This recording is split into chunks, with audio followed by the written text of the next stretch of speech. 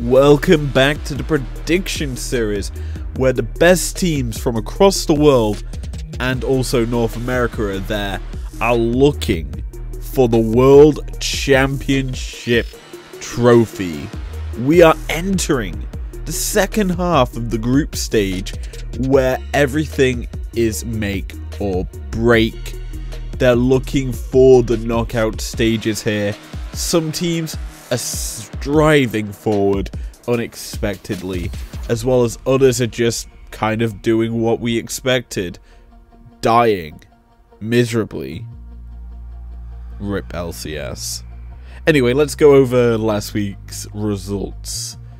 I'm not going to go through all of them individually. Let's just give the roundabout total. 13 out of 24. It's a net positive of over 50%. That's what I'm going to say.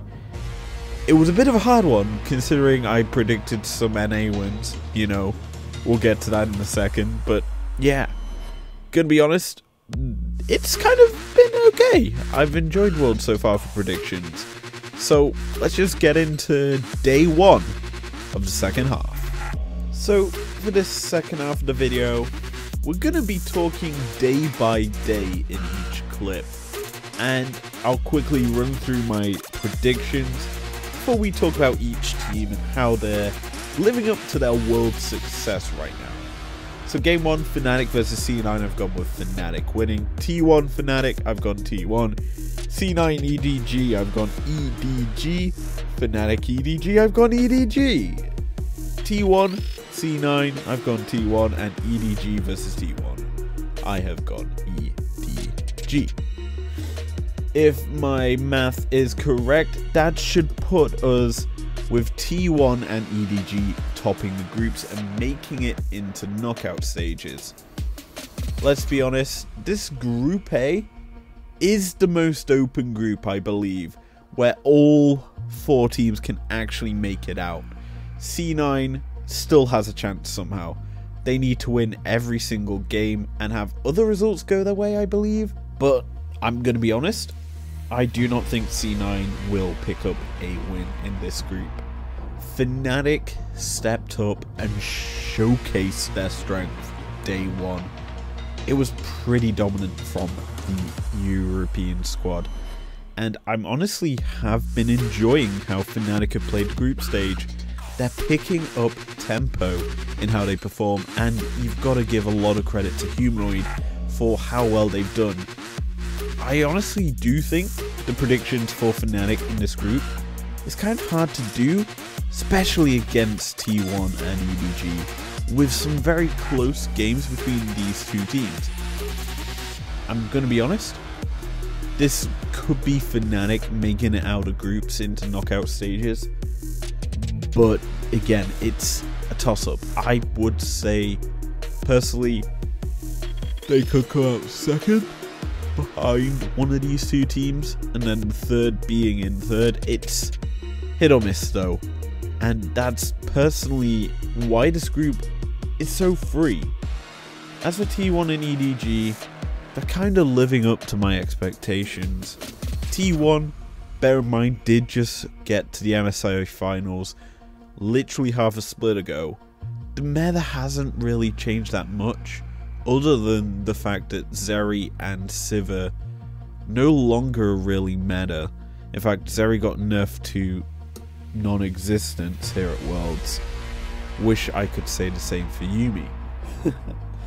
But yeah, this group's been very competitive and honestly very enjoyable to watch.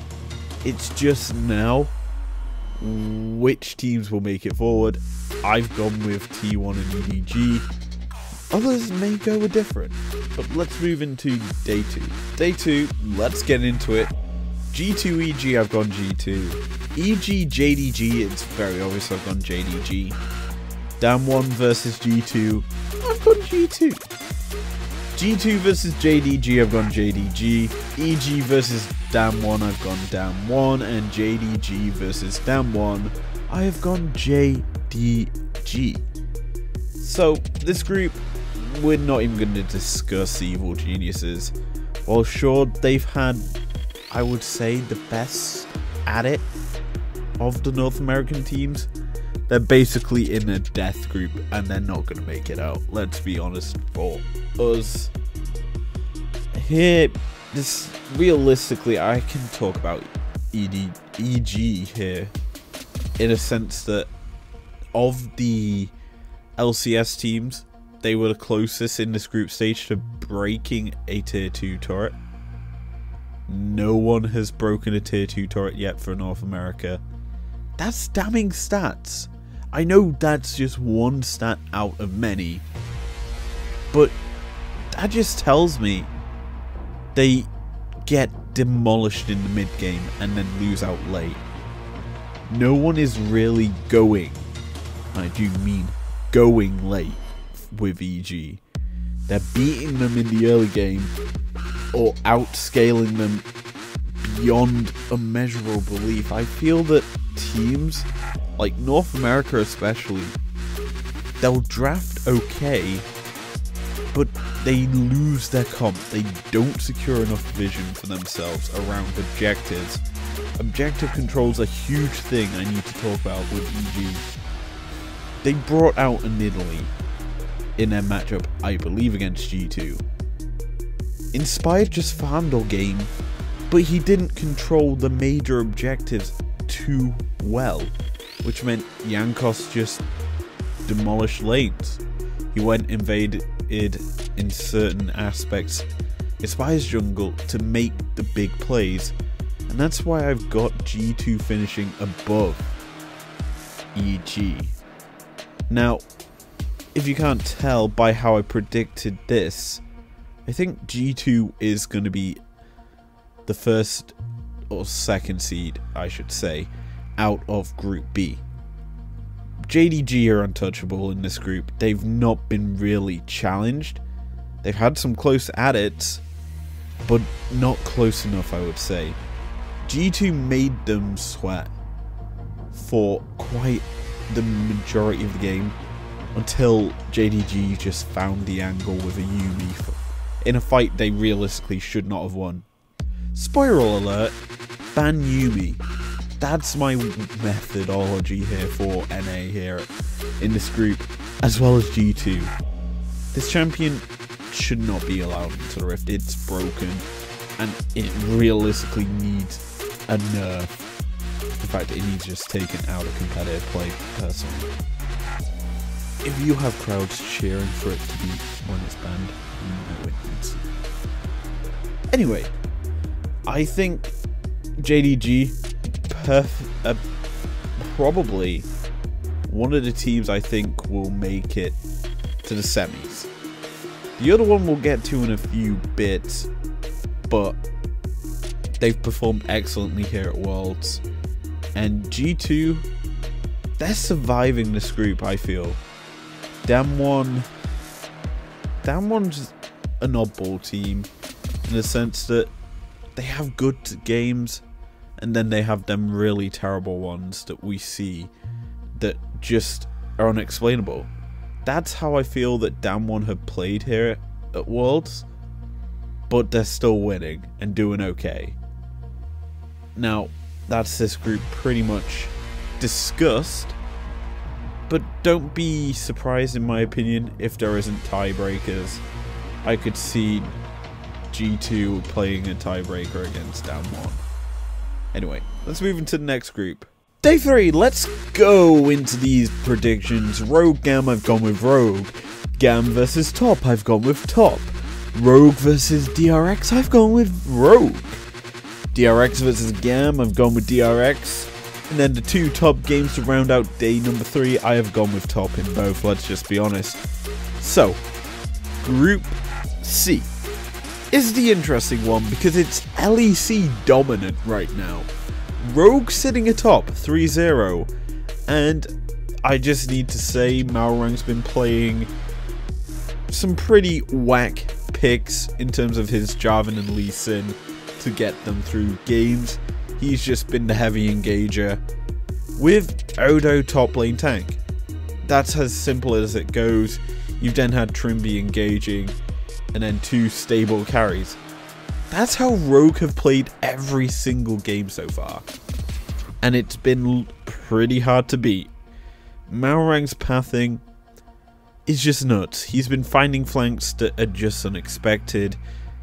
His kick on Jakilov in yesterday's game against Top, yes, spoiler alert, I'm recording it day after, it just absolutely dismantled Top.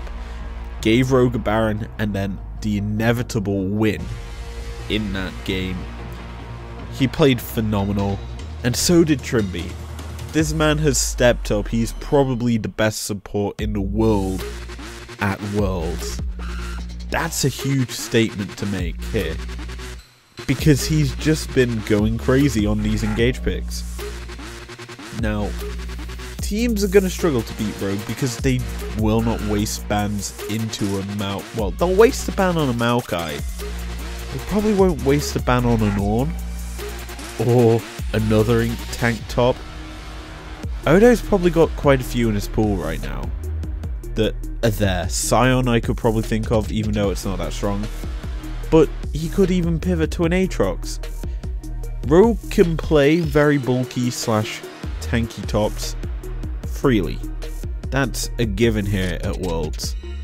It's just shutting down this comp, which is very hard to do considering Malrang has found success on Lee Sin. Rogue are very hard to beat, in my opinion here, and could very easily just 6-0 this group. That'd be a shocker, I know, if they beat Top again in a very close series. Well, game, I'm used to saying series from the best of 5s. But the other teams, Top, I was surprised lost to DRX. I'm not gonna lie there. I thought Top would beat DRX, and that's partly down to just regional success of Top. They did very well during the best of 3s during the regular season. It was only in playoffs where they faltered, and it's honestly Jakilov who I think has had a bit of a weird one here at Worlds. He's been caught out quite a bit, especially in the Rogue game, but against DRX he got caught out a lot. Wayward's had his on-off moments in his games so far, and realistically he wasn't shining as the top laner we expect. Personally, if you get him off the Gnar, put him on something like a Fiora, we could actually see some aggression in the top lane for Top that could lead to them topping this group. I've just said Top too many times and I hate it. But yeah, Top doing okay. I think they'll be top 2 with Rogue now. I wouldn't have said Rogue were top 2, I would have said DRX.